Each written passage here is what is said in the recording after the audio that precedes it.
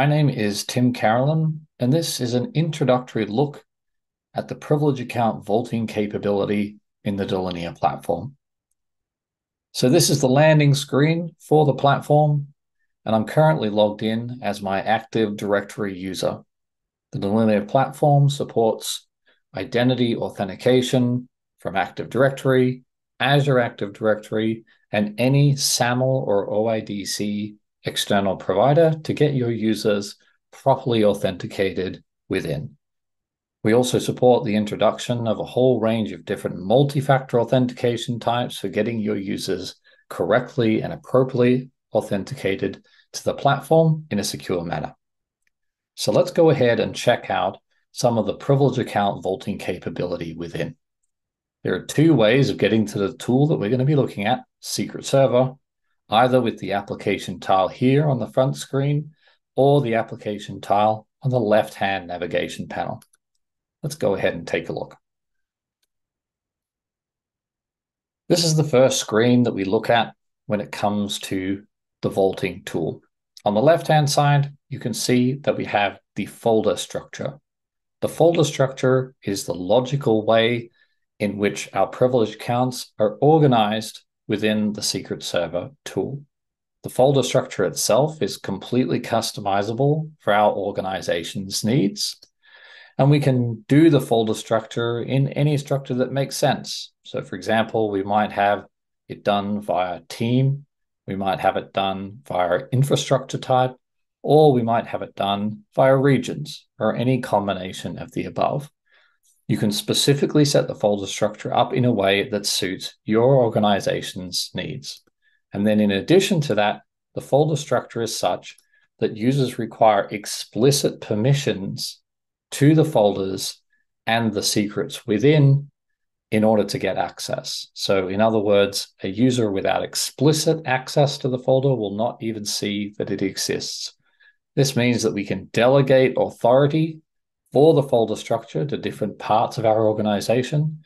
And even if a user is an otherwise full administrator of the service, they won't even know that it's there, and they don't even have to deal with the folder or the privileged contents within at all. So let's take a look at some example privilege accounts. The first example privilege account we'll take a look at is a domain administrator account. So this is an Active Directory account. It's a highly privileged account and something that we want to control with a great deal of specificity within the privilege account management tool. And we can see an example listed here. Number one, domain admin, hidden password. So if I click on the secret in here, you'll see the details of the secret come up in front of me. The secret name, which is arbitrarily chosen and something that's representative of the privilege account itself, the template that it's attached to, the domain that it's attached to, the username, and any associated notes that we want to keep alongside the secret.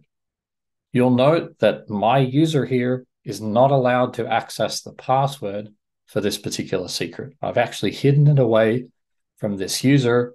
However, the user has access to these launchers down the bottom of the screen here, which means they can actually use the privileges associated with this account without knowing what the actual credential is. So let's go ahead and take a look at what that looks like. So if I click on this RDP launcher, it's going to ask me for a computer name or IP address into which I want to launch. Click launch now, and that's actually going to make me become that privileged user in the target host without me ever having seen the credentials. So I have all the privileges associated with that particular account, but I don't have access directly to the fundamental credential. This means that the credential can be generated at a very high level of complexity. We don't need to worry when this user goes away from our organization, the credential is still protected. In addition, when we're doing things like the session launching, we can have the session actually recorded. So all the user's keystrokes and actions within the session can be recorded and stored for later viewing. We can even do things such as viewing a live session in progress, send messages to the administrator to tell them that they're being monitored, or perhaps if they're doing something they shouldn't be, we can advise them of this. So let's go ahead and close out this launched RDP session. and go and take a look at a different type of account. So that was an Active Directory account. What if we have a privileged account that is, for example, a Linux Unix account? So these look very similar as far as the secrets are concerned. We'll go and have ahead and have a look at an example account here. This is a SSH key, which is administrator to an Ubuntu server. And down the bottom here, you can see that we have a PuTTY launcher instead. So for Windows accounts, generally we're doing RDP launching. For Linux Unix, we're doing PuTTY via SSH. If we click on the launcher, once again, we'll be taken into the privileged session in the host with the credential and become the credential without ever knowing what the credential is. So the credential can be rotated at a very high level of complexity. We don't need to worry about the users ever taking the credential away from our organization. I'll point out at this stage that every action within the service has an associated event audit. These are all found in the secrets specifically under the audit trail. And you can see that there's a username with an associated action, an associated ticket number. Let's say, for example, we wanted to integrate Secret Server with ServiceNow.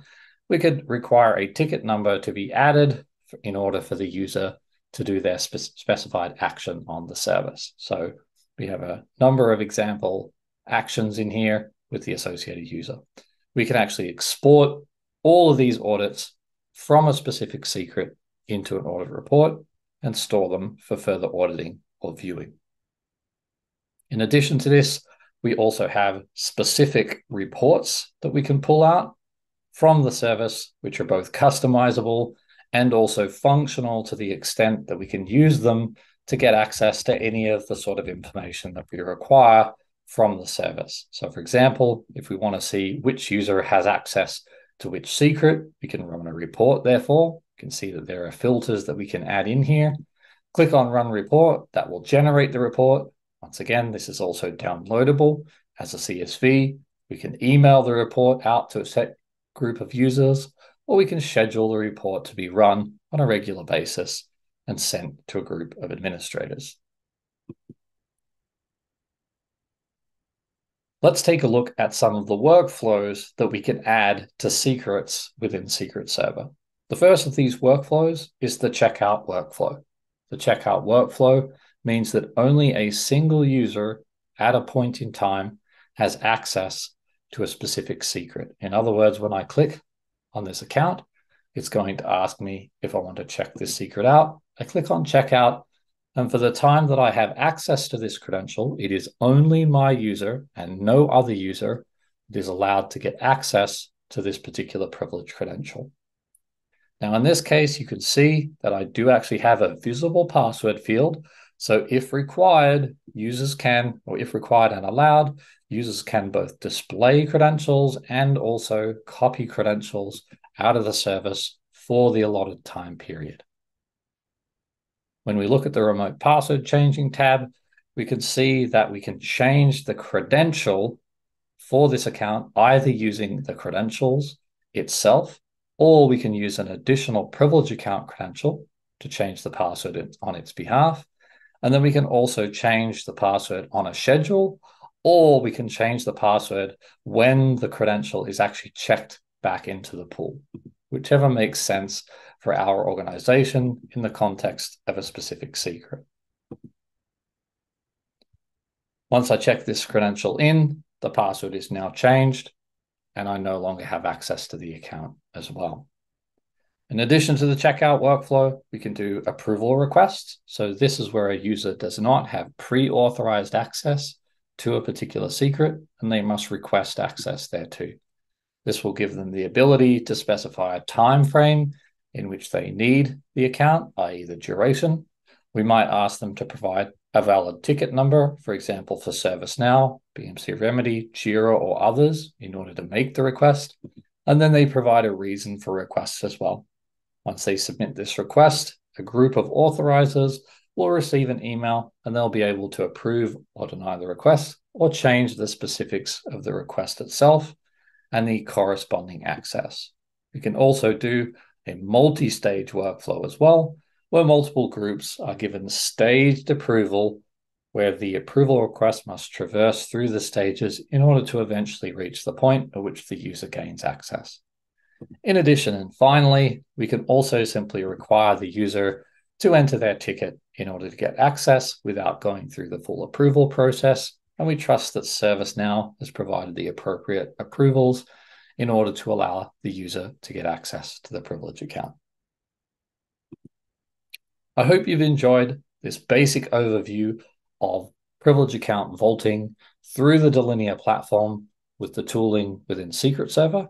Thank you so much for joining the session, and I look forward to speaking with you very soon.